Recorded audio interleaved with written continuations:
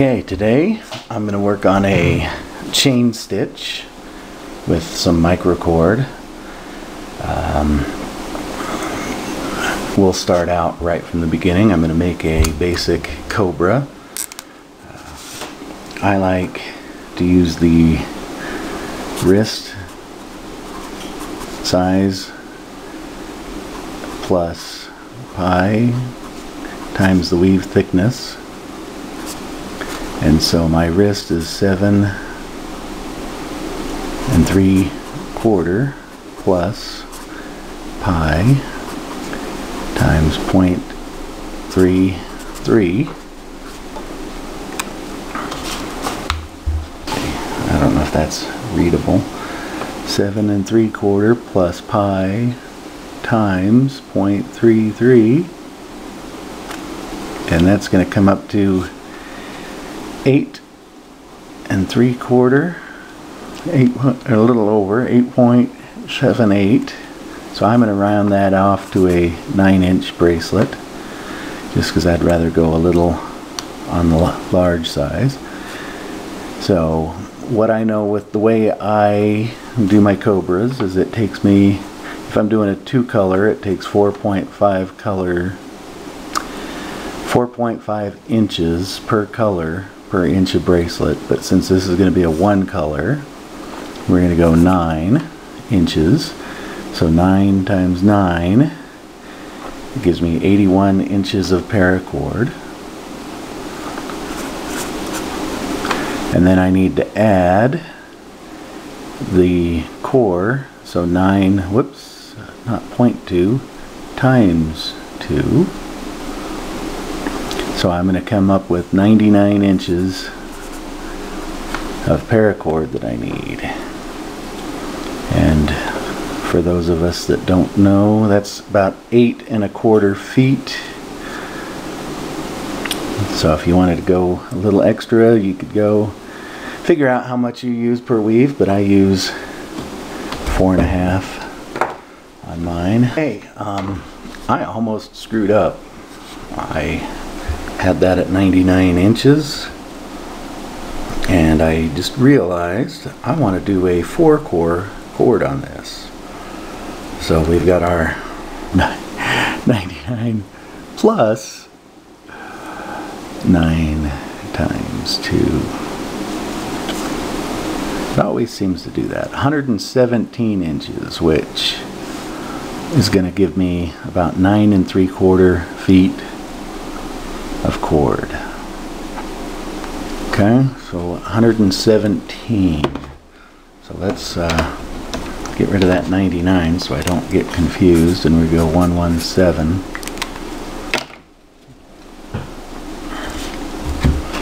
And so 60 and 60 is 120, if I remember my basic math correctly.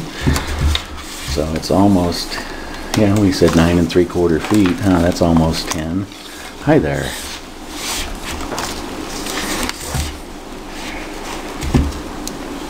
Okay, there's my 60.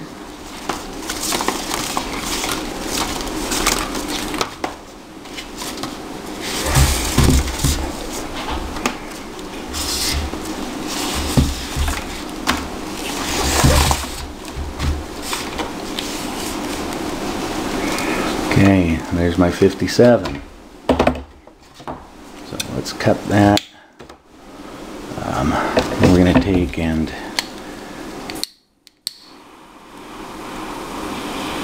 seal off my spool so that I don't fray while I'm away. Okay, I'm going to take both ends of my cut. We're gonna melt this one good. Then we're gonna heat this one up a little bit. I want to take my pliers and make them a little more buckle friendly. Okay, ooh, that's formed. Don't do that. Okay, so speaking of buckles, I've got my, oh, don't do it that way either. My standard 5/8 inch contoured buckle here.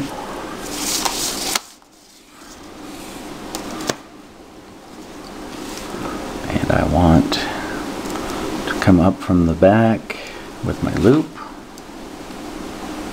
I'm going to put my two ends into the loop here.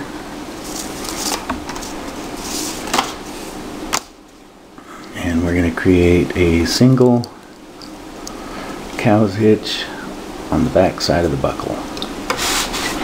Okay, and I did this before, but I'd screwed up, so we're going to start again. So starting from the start, I'm going to make sure that my jig is zeroed. So I've got my special Mini Cooper jig. The way you do those, we set our buckle right at tight, with it right at 0. Okay, and I'm going to roll this. I gotta loosen that a little more, sorry. Roll that right to 9 inches, and we'll tighten that sucker down.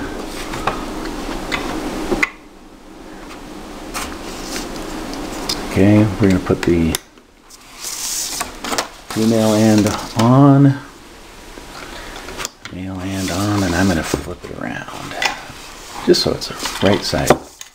Actually, no, just so that the cord is the way easier for me to work on this way. Okay, this end I'm going to do 2 cow's hitches. I'm going to come across the top, over both of the parts of the buckle here. I like the way this looks better to do cover both.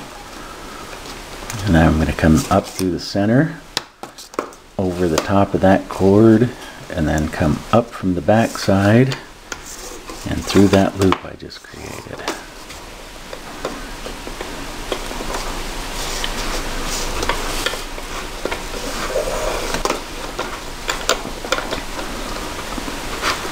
Okay, I'm going to pull my center core tight, hold that snug with my finger, and tighten my cow's hitch. Sometimes I pop it out of the jig a little bit to be able to manipulate the cord a little better. Push it all the way up to one side. You should have a pretty little cow's hitch there. Make sure we're tight. Okay, same the other side, over the front, down, up through the middle.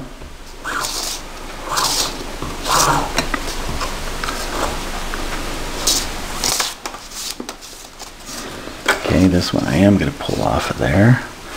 I'll squish everything over. So I've come up through the middle, I'm going to go over the top, squish all that over so I can bring my cord from the back.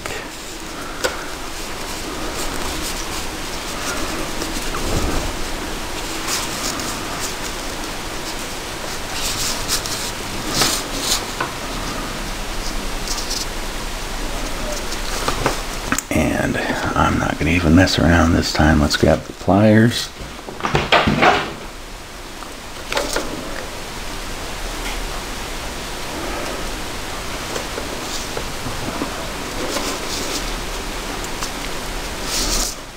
Shove it up from the back side with the pliers.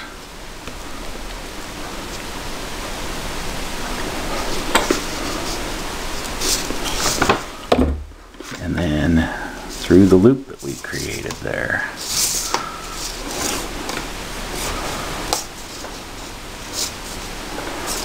Okay, now I'm going to put it back in the jig, make sure we're the right length. So I'm just going to hold that tight with my finger while I work the cow's hitch till they're both tight. So I should have 2 cow's hitches.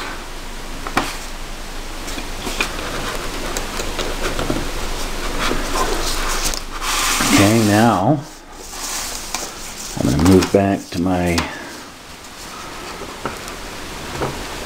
female end of the buckle, and I'm going to take one. I'm going to go up from the top down.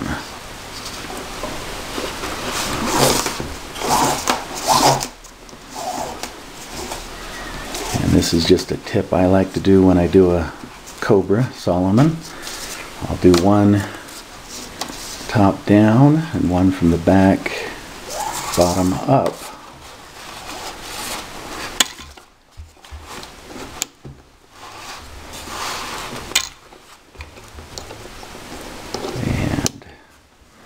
I'm having a little issue. These buckles don't want to play nice. The ones on my jig and the ones on the bracelet. It holds fine on the bracelet, but it won't hold on my jig. So I'm going to try to not let that bug me too much, because I want to use these buckles.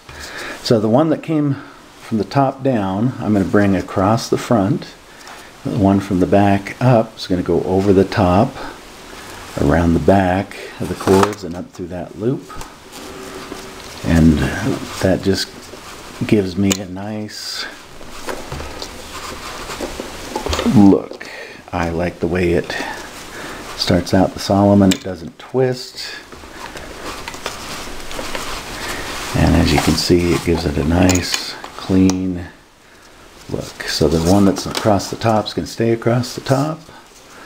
One on the back is going to stay in the back, and we're just going to make a regular old basic Solomon here, Cobra.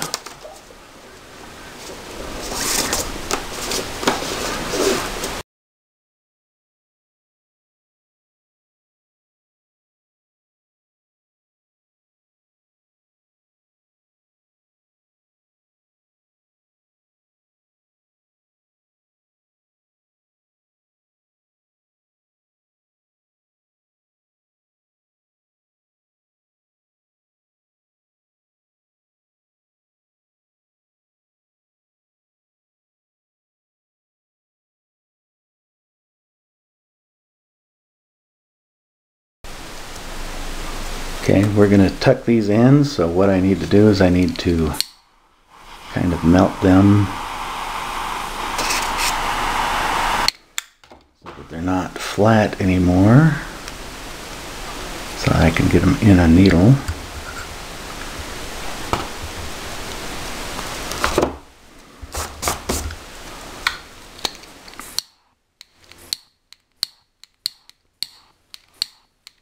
Okay, sounds like I'm out of gas. Good thing I've got a spare.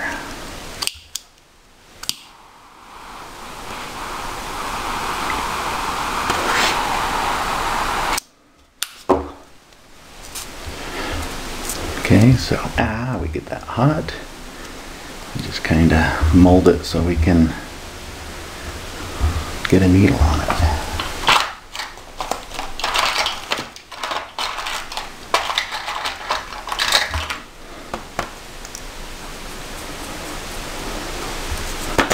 Okay, and one thing I forgot when I do the four-core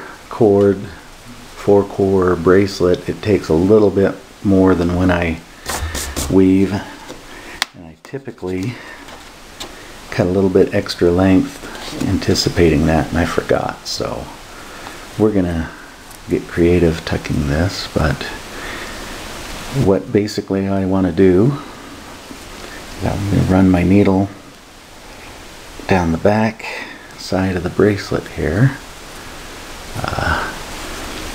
3 or 4 weaves is all, especially this time since I have no cord to tuck. Run it back through there, and then what I need to do now is get my loose end into my bracelet, or into my, excuse me, and I pulled it out. Let's do this other side first anyway. Is that little one's going to have a chance of popping out. So we'll do the long one first.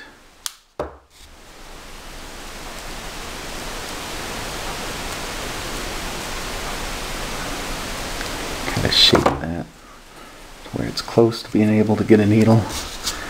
And then we got to melt it again. I try not to come in contact with the melted cord as much as I can avoid. That's why I shape it with the pliers first to get the needle in there. And these needles work good for that.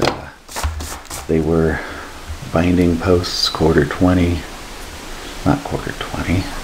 Are they quarter 20? That's not quarter 20. I'm not sure. They're binding posts though from the hardware store. And then I put them in a drill with some files and shaped it.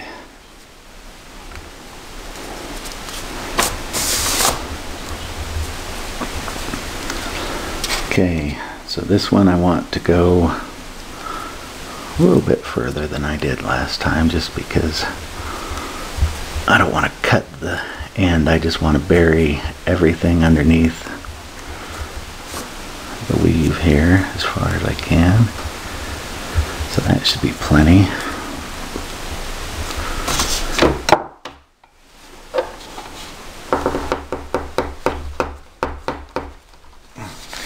What I'm doing is I'm using this hard surface of my scissors to push against for my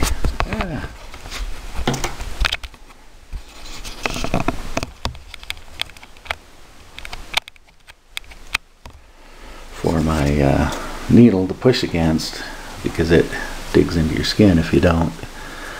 Okay, I need to go just a little further, and then I'm going to put my cord into the needle.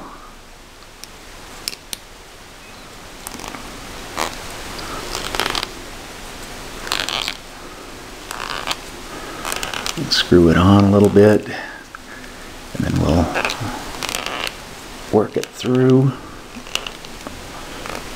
till it's in the back side of the bracelet. And then we turn the needle the other way to release. And so it's tucked right in there, invisible to the naked eye. Okay, for this one I'm going to go not near as far. It's just a little nubbin. But we're going to put it right there. Again, I'm going to use the scissors to push against. Let's get that. And in case you're wondering why I don't use my fingers, I don't know if you can get that in the light just right, but you can see it wouldn't feel good. Here's where I've done it using my pliers a couple times. I don't want to do that to my hand, so okay. Let's see what we can do to get this on into there now.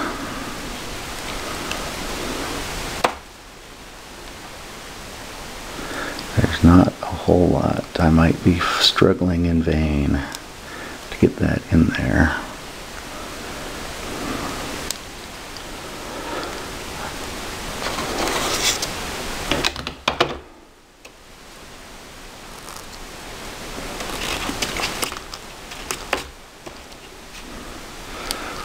Okay, and then I'm going to try and get the needle threaded on.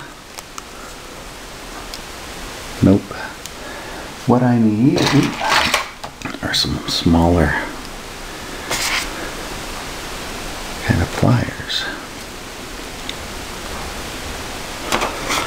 I wanna search in vain for your love. Okay, and I'm gonna get that, screw it on now that it's in there. See, I can tug on the hemostats. It's on there as much as it's gonna be on there. There we go, and it's hidden on the back side. Nobody will be none the wiser that I didn't quite have enough, but this is just for me anyway. I'm making it, this is going to be my new work bracelet. Okay, I'm going to do some stitching. We'll be right back and show you the chain stitch. Okay, so I was telling you earlier, I knew how much cord it took me to make my Cobra.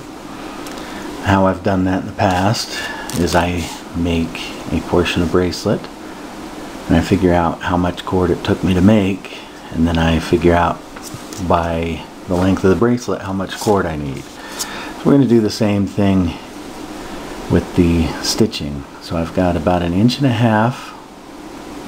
stitched. So I've written that down there. I've also got about 1.5 inches extra at the end, so we'll subtract that from my cord, but we'll add that in later because I like to have a little extra, especially this chain stitch, and you'll see why. Chain stitch is really nice to unpick. You just grab the loop, pop it, and it pops right out.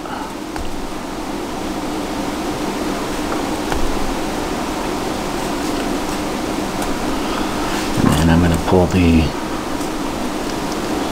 cord through.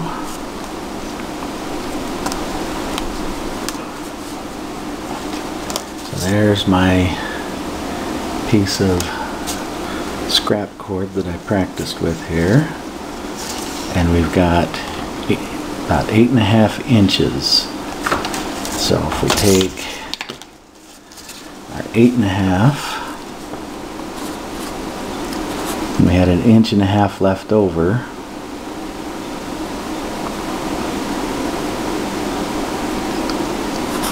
Leaves us with 7 inches of cord per 1.5 inches. So I forgot to turn the sound off on this.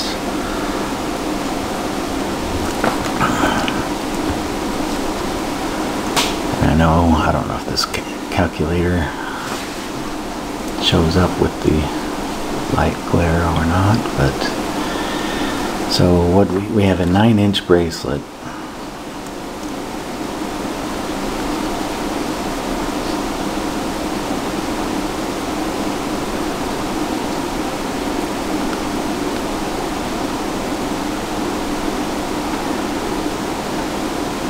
So 1.5 inches, it takes 6 of those 1.5 inches for a 9-inch bracelet. So I'm going to take 6 times 7 inches of cord, so 42, and I'm going to add in 1.5 inches at the end to have a little extra because of the way this works. So I'm going to go with 44 inches. So that would be about 3 2/3 feet of cord of micro cord. So I'm going to go get my micro cord and I'll be right back. Okay, I've cut my 44 inches of white paracord, or excuse me, micro cord. I've already laced it onto my stitching needle here. So what I'm going to do is I'm just going to come up 2 or 3 cords on the back side just to lock the cord in place, and I'm going to split the center right here to come out the front right through the middle.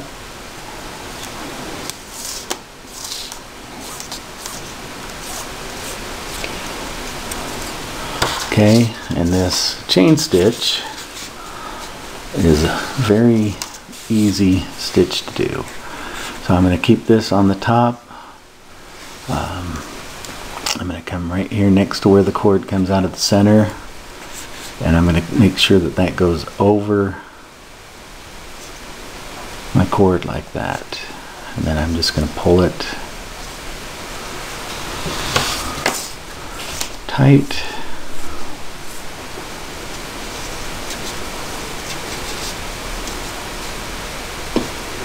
And there's my first link of the chain.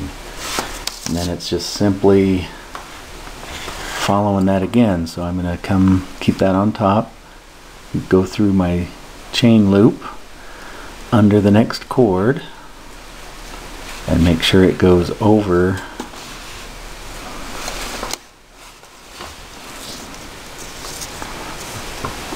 micro cord.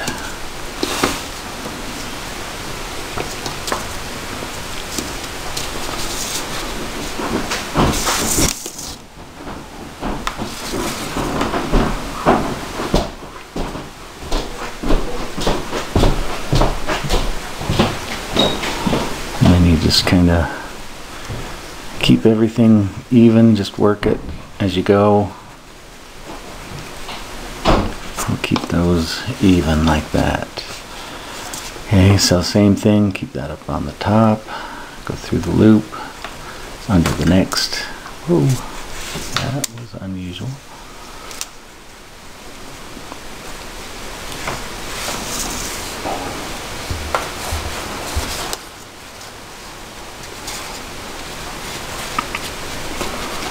And just kind of keep them all to where they look the same as you go along. They don't need to be overly tight, and we can come back later with the needle and adjust as necessary.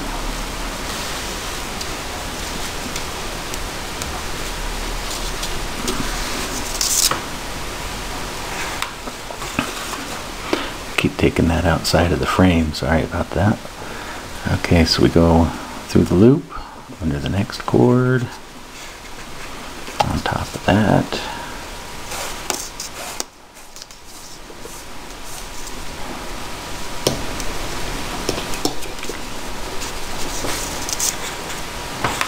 And then, like I say, all I'm going to do later is I'm going to come back and kind of even out the tension, because I want them to all kind of be the same.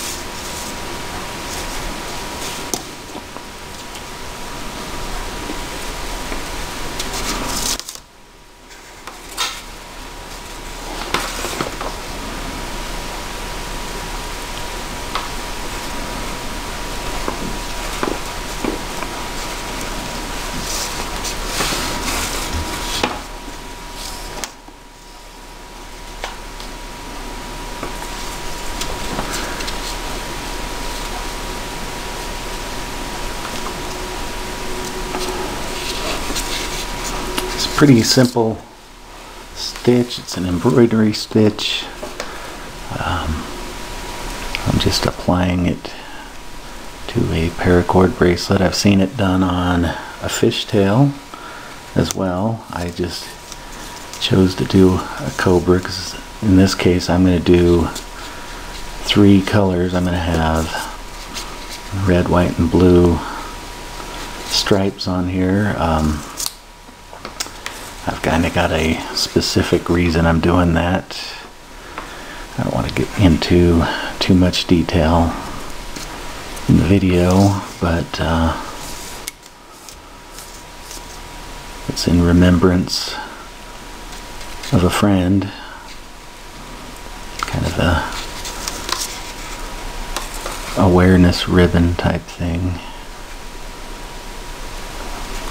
But I'm just going to keep doing this all the way down.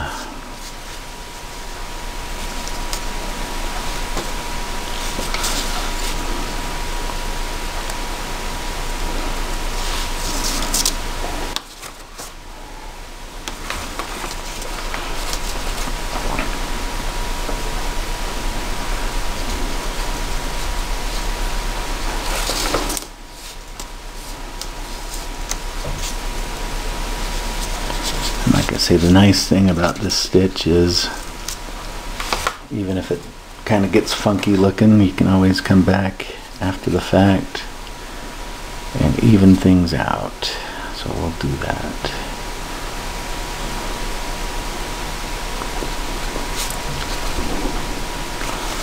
Kind of even it out, make it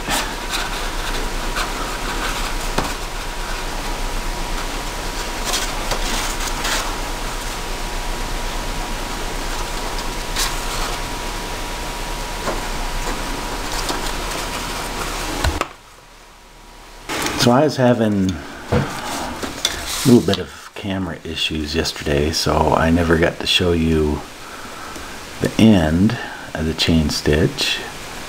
And as you can see, I've added 2 other colors, but the way it ends is going to be the same regardless. So I've just got a couple more stitches I'm just going to show you again. So I go through the loop, then I go under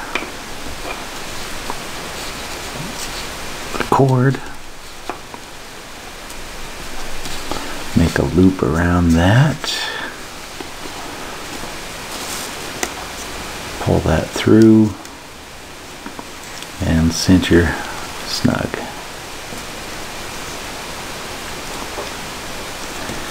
And we'll do that 2 more times, it looks like, through the loop, under the cord,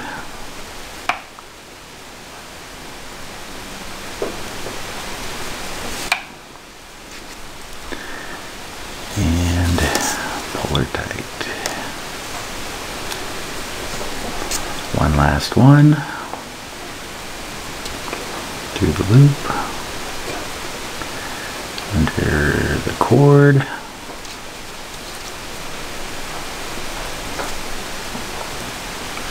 and pull it tight.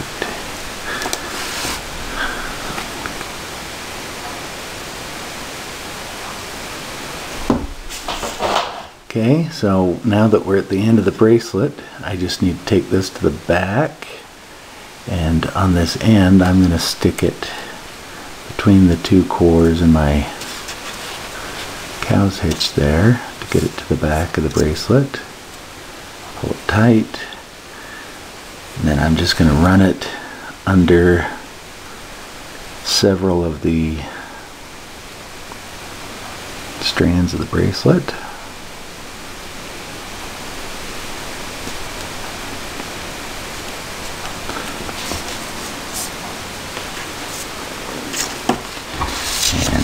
Snip it off.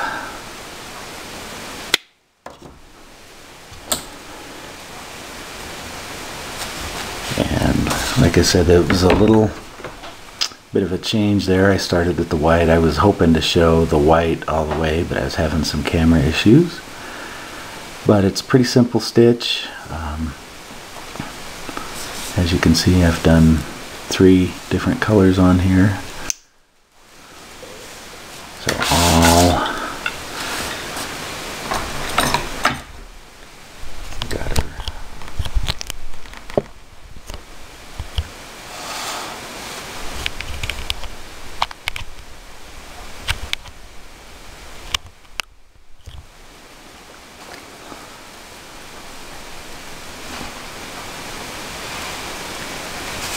But that's all there is to it for the chain stitch.